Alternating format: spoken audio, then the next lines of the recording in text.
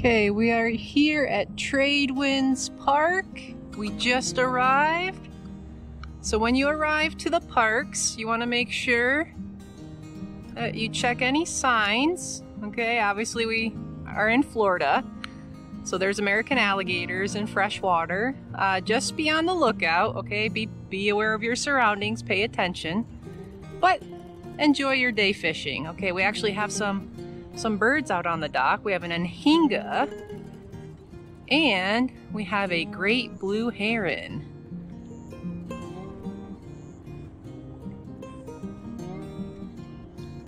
Okay, today we're going to set up right here on the dock.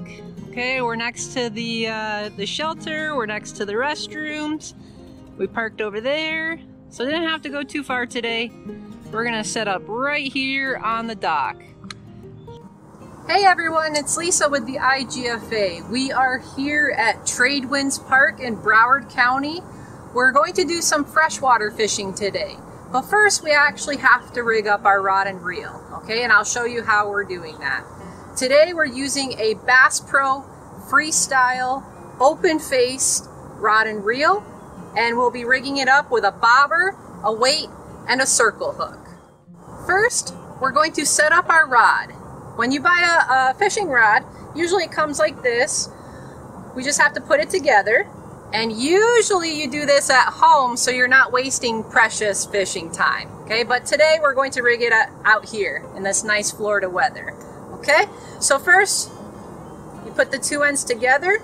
Now, very important, you want to make sure that the guides line up, okay? So these little circles right here are called the guides or the eyes. You just want to make sure that they line up perfectly and not go crooked, okay?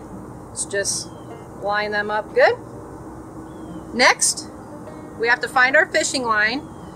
Usually it's in that little triangle right there, that little holder. Just going to pull it out. Now, very important, you don't just want to pull it out like that.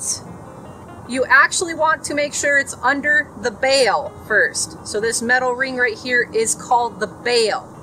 So if I don't put the line under the bail, it will just continue to come out, and that is not a good thing. Okay, so I want to make sure that it is under the bail so that when I actually pull, it doesn't come out, okay? But I do have to make sure my line goes toward the end of this rod. So I am going to open the bail so that my line can come out, and so that I can put my line in all of the guides, all the way to the end of the rod. All the way to the end. Don't forget one. That might mess you up later. Okay. Last step. Close the bail. Now we're going to put on our terminal tackle. Okay, so that means our bobber, our weight, and our hook. You don't have to use a bobber, you don't have to use a weight, but you do have to use a hook if you actually want to catch a fish. Today we're actually going to use all three. So what your bobber actually does is suspend your bait at a certain depth in the water. It also bobs up and down when you have a fish playing with your bait, and then it goes completely under the water when you have a fish. So bobbers do help you a lot when you go fishing.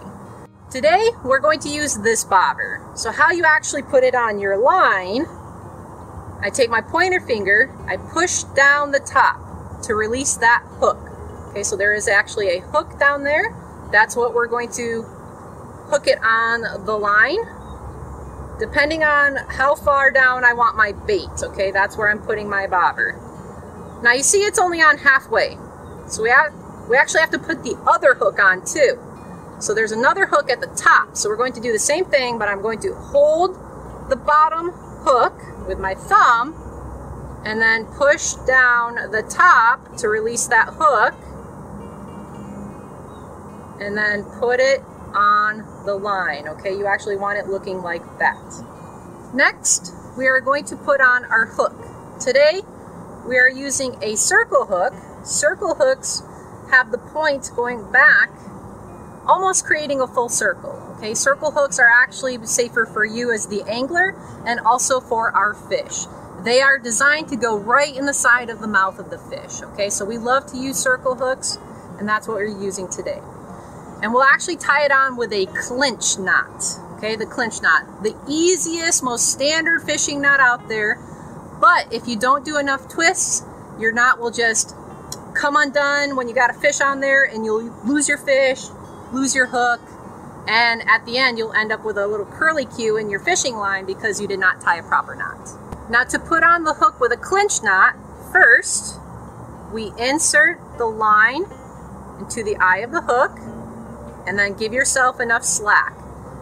This tag end right here, we're actually going to twist it around the main line 6 to 8 times.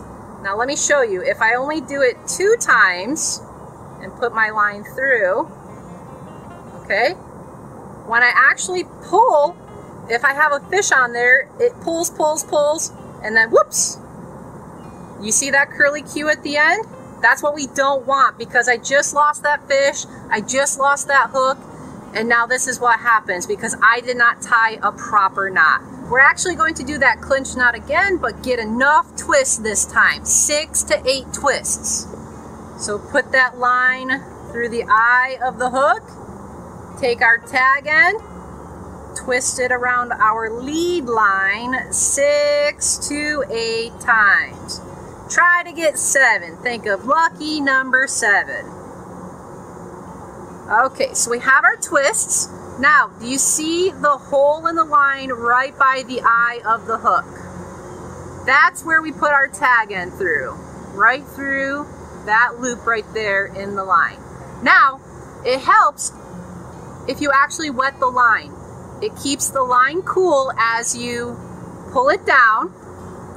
Because of friction, you actually want to keep the line cool so it doesn't hurt your line, make it hot. But cinch it all the way down. You see we have plenty of twists, but we actually have this tag end sticking up. Now if I go fishing with that, the tag end is just going to, tickle fish in the mouth, poke them in the eye. They're not going to want to bite. So what you do is you take your pliers or your cutters, and we're going to cut that tag end off right close to the eye, but do not throw this on the ground. We're actually going to recycle it. Now that we have attached our hook, we're actually going to attach it to our rod so that we can put our weight on. So you don't want to actually attach the hook into the eye because that could damage the eye. So right here, this metal part is called the bridge. That is where we are going to attach the hook, and so that it can't go anywhere, so I can actually put on my weight now. Okay. So with the weight, I have a split shot. It actually looks like, the game Pac-Man, just like that. I love using split shot weights because they can literally just bite on your line like Pac-Man, and then you take your pliers and then just pinch them shut. Now this one is actually a reusable split shot, so if I find out later I don't want to use a weight, I can actually just pinch the opposite end with my pliers and it comes off my line, and I can reuse that weight. But let's put it back on because I do want to use the weight today. And there we have our setup right here. Hook, weight, bobber. Now that we have our rod all rigged up, now we have to put on some bait because we're getting so close to going fishing. Today, we're going to use bread. Very simple, very easy to use, and it actually will go a long way, okay? One slice of bread can actually last you quite a bit if you put on the bread properly. So we took off a piece of bread. You see it right here? I'm gonna attach it to the hook. No, that is not going to work. That will actually just slide off your hook. It won't work this way. So what you have to do for bread is make a bread ball. Take that piece of bread and squeeze it, okay? Squeeze it into a little bread ball. Squeeze all of the air, and then you just attach that bread ball onto your hook. Sometimes I squeeze it onto my hook as well. And there we go. That is all we're using today. So maybe today we'll catch a bluegill, a spotted sunfish, a red ear sunfish, maybe some non-natives like a Mayan cichlid or spotted tilapia. But let's put this in the water and actually see what we can catch today. Now remember, when we cast, reel faces down, take your finger here, hold the line, take your bail, open it.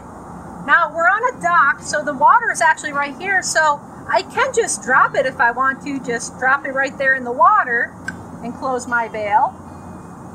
But I actually want to get it a little farther out there, so I'm going to make a little cast. So again, hold, open. Now I could bring it over my head as long as I'm looking behind me, make sure nobody's back there, and then make the cast out like that. Or I can just do a short cast, okay? So I'm holding, I open my bail, I bring it back, and just toss it out, okay? Always make sure, last thing, you close that bail. Now look, I have extra slack in my line right here. If I just reel it, that line will go all around my reel and it will create a bird's nest, okay? Basically a tangle. I don't want that to happen, so I'm going to take the extra slack, hold it like this, and then keep that tension and reel in that extra slack. There we go. And now I wait. I watch my bobber. I wait for that to start bobbing up and down. I wait for it to go completely under, and then I will reel in my fish. Okay, so let's see what we can catch today. We're actually going to cast along these pilings or along the vegetation right here, okay? Maybe that's where some of our bluegills are hiding. While you're waiting for that bite, take a look around. Enjoy the scenery and some of Florida's wildlife. Here we have an anhinga, also nicknamed the snake bird, because they actually go through the water, they swim through the water, and they have a spear for a beak, and they try to spear their fish. And that's actually how they catch fish in the water. That's how they catch their breakfast and their lunch and their dinner. They do a little bit different fishing than we do. Okay, when we have your bobber going up and down, kind of bobbing like that, it tells us that a fish is down there kind of picking at the bread. So we want to make sure we keep our line tight so that when the bobber goes completely under the water, we can reel in that fish. But for now, just wait. We just had a few nibbles. Our bobber went up and down. Nothing has happened in the last couple of seconds, 30 seconds to a minute. So every once in a while, you just want to reel up and check your bait, see if it's still on there. No, they took our bait. Okay, so we're going to have to put on a new bread ball, cast it back out there, and see if we can actually catch that fish this time. Okay, let's see what happens. Okay, we're still waiting to catch that first fish. But it is Florida, it's hot, it's sunny, so make sure we have a face shield. This can act like a mask. It also protects your face from the sun. And then please make sure that we stay hydrated, okay? You need to drink plenty of water, stay hydrated, but it's best to bring a reusable water bottle so that we don't have to add more plastic pollution out into the environment. So I like to bring my Costa water bottle so that we can make sure we kick plastic. Okay, so I'm actually going to get a drink and make sure I stay hydrated too and protected from the sun.